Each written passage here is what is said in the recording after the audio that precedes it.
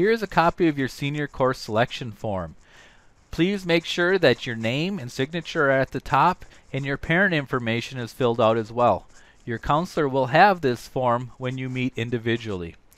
Please pay special attention to the credits needed for graduation as you are signing up for your last year of high school. You will take your final English credit next year, English 12 or one of the AP options. For fourth year math, you should have already completed algebra, geometry, and algebra 2. You will need 1 credit of math in your senior year. The science requirement is only 3 credits, but colleges, and especially selective colleges, do look for more. Please be aware of the amount of credits the course is.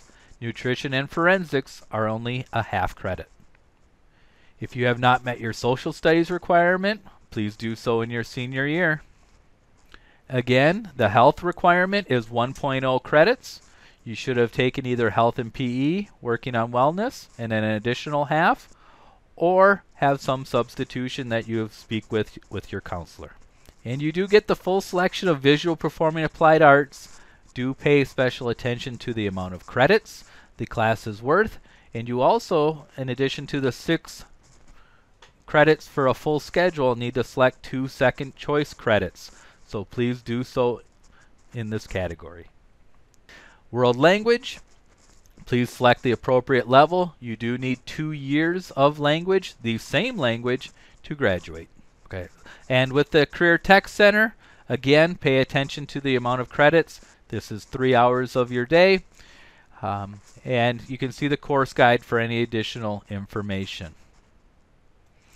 And then finally, we have the business courses and general electives.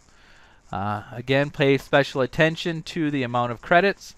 Personal finance is a course that can count for both economics and fourth year math credit if taken in your senior year.